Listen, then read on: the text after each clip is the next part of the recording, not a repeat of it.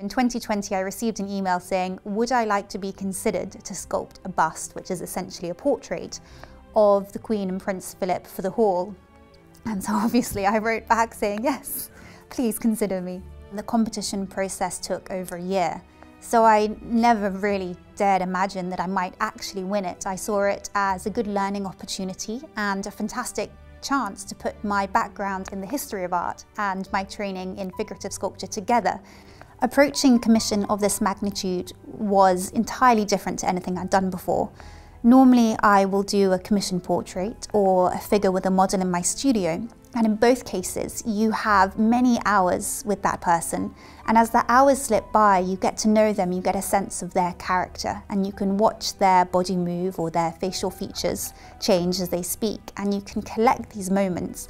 And if you know things are going well, you'll create a sense of them, of their presence or essence or spirit. With this commission, I didn't have the physical presence of the Queen or Prince Philip, and even if I had had access to them, it wouldn't have been for long enough to create 2-metre monuments. So I had to put my background in the history of art to good use and research what were the most meaningful symbols and how could I technically convey them. They perhaps have one of the greatest marriages and partnerships of our time, and that maybe I could sculpt a love story as much as I could sculpt a representation of our Queen and Prince Philip.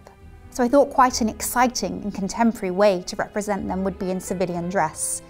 And the highest form of civilian dress is white tie for a gentleman and evening dress for a woman. So I went to Gibbs & Hawkes, the Royal Warrant Holding Suit Company, and they lent me white tie and fitted it to my model Jack, who posed for Philip. Similarly with my model Megan, we went to Cornelia James, the glove makers, and Cornelia had made gloves for the Queen throughout her own life. The real monuments are over 2 meters each, and so I was up and down a ladder creating them. But before I could even get out my ladder, I had to create movable bases onto which to build armatures. Armatures are the metal structure made of welded steel and flexible aluminium that go deep inside a clay figure. And I build my sculptures in clay from the inside out. So first I worked with life models to set the more anatomical features, such as where would the knees be in space, and then to dress the sculptures. So if you look at the way Prince Philip is striding out, you would never believe that stride if you didn't look at it and completely accept the fact that this foot is attached to the knee, which is attached to the hip. And so it's a very gradual process of building the sculptures with clay, water-based clay, from the inside out. I had 9 months to do the clay sculpting bit, after which they went to the foundry. I worked with an incredible foundry called Pangolin Editions, and they're in Gloucestershire. The foundry is the place where your sculpture transforms from clay to bronze. This begins with making a mould. The mould is used to create a wax. The wax is used to create the bronze. So it's a process of birth, rebirth, I suppose. It requires a lot of technical skill, and so I was very lucky to work with such an experienced foundry. I thought a fitting way of representing their shared lifetime of service would be to create one composition across the entire south porch facade.